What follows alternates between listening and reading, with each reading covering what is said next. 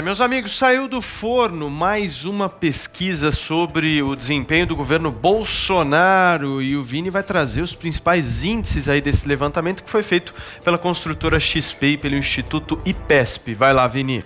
Pois é, meninões, essa pesquisa aí da XP e IPESP que foi feita entre os dias 8 e 12 de setembro, ouviu 1.000 pessoas no Brasil todo e tem uma margem aí de 3 pontos percentuais. Vini, Nós estamos aqui. Eu falei construtora XP, corretora XP. Desculpe. Juntamente aí com a IPESP que realizaram essa pesquisa. Então a gente temos aqui na nossa tela, Paulo, aí os dados, os índices dessa avaliação do governo Bolsonaro, que pela primeira vez desde maio, Paulo, apresenta uma aprovação maior do que a rejeição. Então, a avaliação ótima ou boa do governo entre agosto e setembro oscilou de 37% para 39%.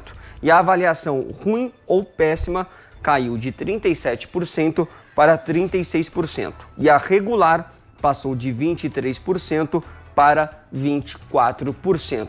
Outro gráfico que eu queria apresentar aqui para vocês, nossos ouvintes e espectadores do Morning Show, é sobre o ponto em que estamos na crise do coronavírus sobre a percepção pública. Então, para 60%, Paulo, o pior da pandemia já passou. Você percebe aqui que começou com 20, cerca na casa dos 20%, passou para 30, 40, 50, agora está 60% das pessoas achando que o pior já passou. Aqueles que acham que o pior ainda está por vir, caiu da casa dos 68%, na última estava 41% e agora chegou a 32%.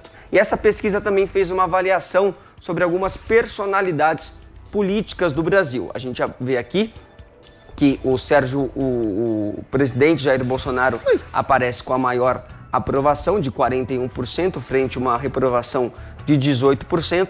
E esse segundo gráfico aqui é com relação ao ministro Sérgio Moro também apresentando uma boa aprovação. Paulo. Muito bem, Adriles, o que explica esses números?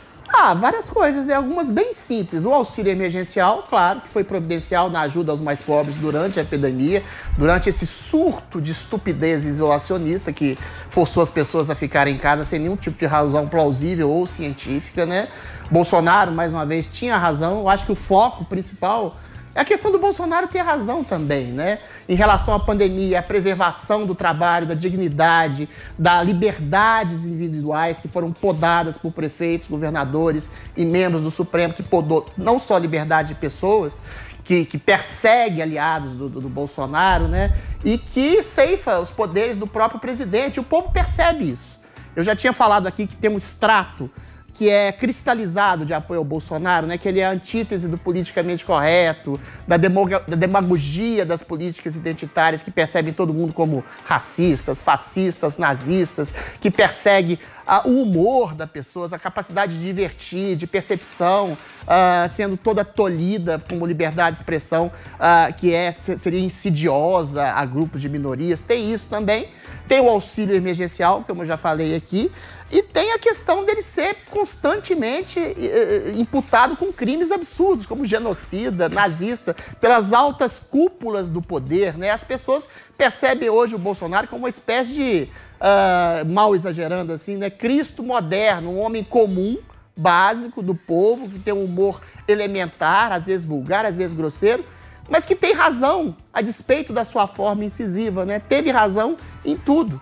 A epidemia do isolacionismo estúpido foi um erro fatal que piorou a vida das pessoas, piorou a economia. Bolsonaro deu dinheiro a essas pessoas, forçado pelas circunstâncias, é claro, e deu um motivo das pessoas confiarem nele, que a economia salva vidas e que os pseudocientistas, as pseudo-autoridades, os prefeitos e governadores estavam todos errados. Ou seja, ele ficou numa solidão encampada pelo seu modo um pouco vulgar de ser também, e que as pessoas creem nele, têm uma simpatia. Os números são bons, a economia não vai bem por causa da pandemia, o auxílio emergencial está salvando e salvou a vida de muitas pessoas, e é nesse sentido que ele vai angariando a sua popularidade a despeito das pessoas que ficam batendo nele, que ele fica igual massa de bolo. Quanto mais bate, mais cresce, ainda mais pela soma das circunstâncias que o fizeram ter razão em quase tudo nos últimos meses. Ok. Joel, antes de te passar a palavra, uma notícia aqui que acabou de sair. O presidente Bolsonaro disse agora há pouco que merece cartão vermelho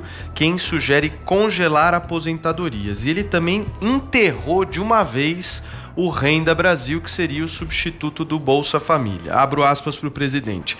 Até 2022, no meu governo, está proibido falar a palavra Renda Brasil. Vamos continuar com Bolsa Família e ponto final. E aí, Joel?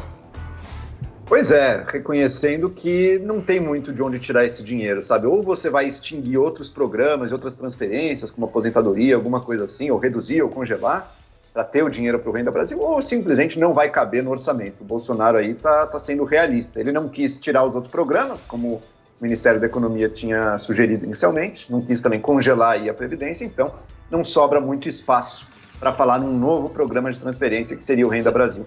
Eu levantaria, o Adriles levantou o auxílio emergencial como um dos motivos do ganho de popularidade, não tenho dúvida. Na segunda parte é que a gente discorda. O Adriles acha que essa coisa combativa do Bolsonaro deu frutos a ele. Pelo contrário, quando o Bolsonaro estava mais combatido lá atrás é quando ele chegou no seu máximo de rejeição. Eu levanto justamente o contrário. De uns meses para cá, o Bolsonaro mudou a sua comunicação. Primeiro com o ministro, né, da comunicação, mas também nas suas próprias redes sociais, adotando um tom muito menos belicoso, muito menos conflito, muito menos ataques. Isso baixou bastante a temperatura, criou um clima de normalidade entre ele e o Congresso, principalmente, os partidos do Centrão. Foi tanto uma coisa de comunicação como uma mudança também de nomeação de cargos e tudo, né? Mas, enfim, conseguiu esse apaziguamento com o Centrão e, desde então, acho que esse ímpeto de uma rejeição muito alta que reage às frases e aos descalabros que o Bolsonaro gostava de falar, isso aí reduziu, porque ele também parou de dar dessas declarações bombásticas o tempo todo. Mas esse silêncio do Bolsonaro foi uma reação exatamente, aí eu concordo até com você, dessa rejeição tanto da mídia, do status quo e de boa parte da população. Mas eu acho que a população percebe esse silêncio agora como silêncio de quem tinha razão. Quando havia panelaços e ele criticava, por exemplo, as medidas isolacionistas que hoje se provam equivocadas, as pessoas batiam panela. Hoje elas batem palma. Inclusive, é o silêncio das pessoas que vencem uma discussão, né, Joel Pinheiro da Fonseca? Adriles, mero fato de um presidente estar com mais popularidade não quer dizer que estava certo, né? Quantas vezes a medida errada não ganhou a aprovação popular? O isolacionismo estava errado, tem que analisar isso, errado. O Brasil, assim como a Suécia, Estados Unidos, outros estão nos piores colocações, enquanto os que fizeram de forma racional. Mentira. De forma racional. O Brasil está em Alemanha, 14º Nova Zelândia, de mortes profissionais. Finlândia, Dinamarca, Vietnã, Coreia do Sul. São países que adotaram, sim, no momento inicial, isolacionismo, depois testagem em massa com tracing, né, com você ir atrás dos casos e conseguir isolar aqueles que estão. Foram os que foram bem sucedidos, inclusive até na economia. Estão melhores que a Suécia. Diversos desses que eu falei estão melhores que a Suécia, até mesmo. Esses países continuam a morrer gente. A Suécia não está morrendo mais ninguém. Com muito menos mortes dele. Ok.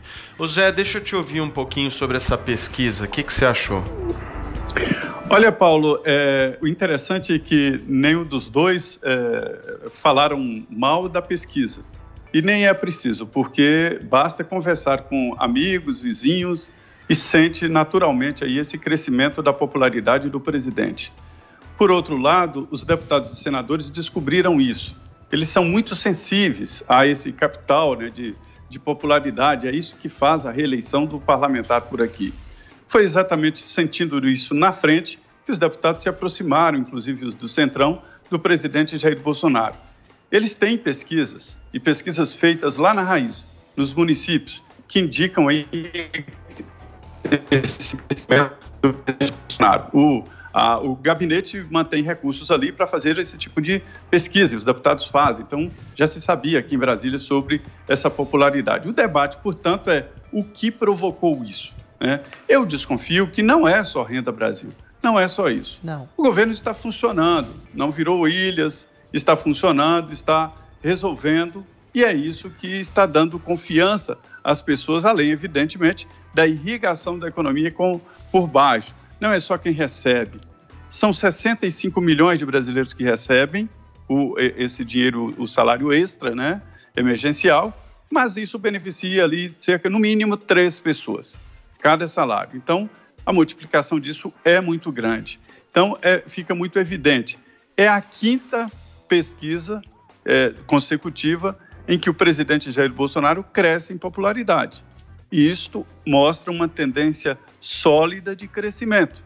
E numa fase de governo que está em velocidade de cruzeiro, né, em voo de cruzeiro, ou seja, no meio do governo, exatamente no meio do governo.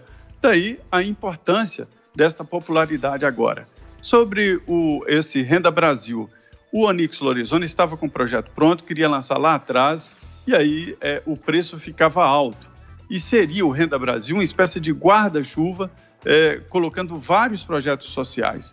O presidente Bolsonaro já viu que pode perder esse debate na opinião pública, porque a demanda de congelar aposentadorias, acabar com a relação de salário mínimo e aposentados, quer dizer, um aposentado ganhar menos do que um salário mínimo, isto não é só dano político, isso é um dano geral para o país, inclusive com achatamento de renda lá embaixo, onde o programa quer atingir.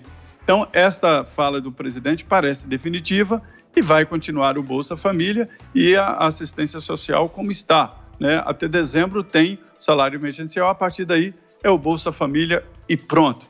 Portanto, é o governo Bolsonaro mostrando a sua cara e coincidindo exatamente quando o presidente rasgou as cartas brancas distribuídas aos ministros e colocando ali a sua postura e tomando mão do governo, né? É essa cara que é apresentada do governo Bolsonaro. Boa, Zé, deixa eu te agradecer mais uma vez pela sua participação aqui no Morning e amanhã tamo junto. Valeu, Zé. Isso aí, muito bem, obrigado, viu?